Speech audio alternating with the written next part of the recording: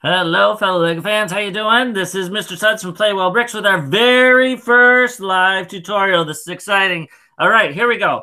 So this came from Outbricks. I modified this design. So this, you take your pneumatic pin, I guess that would be called, or pipe.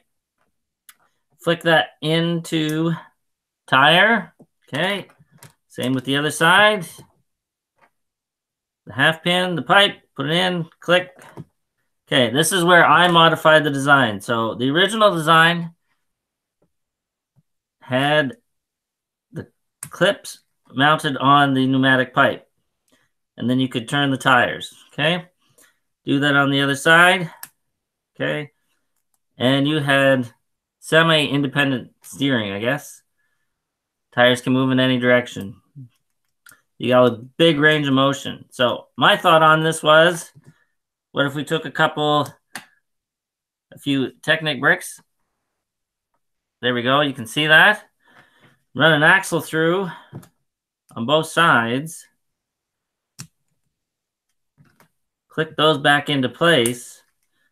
And then you have, let's see if we can see it. There we go. Rack and pinion steering. It's not perfect, but it definitely works.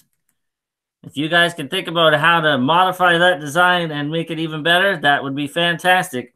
That's it for today. Thanks for watching. Happy building. See you later.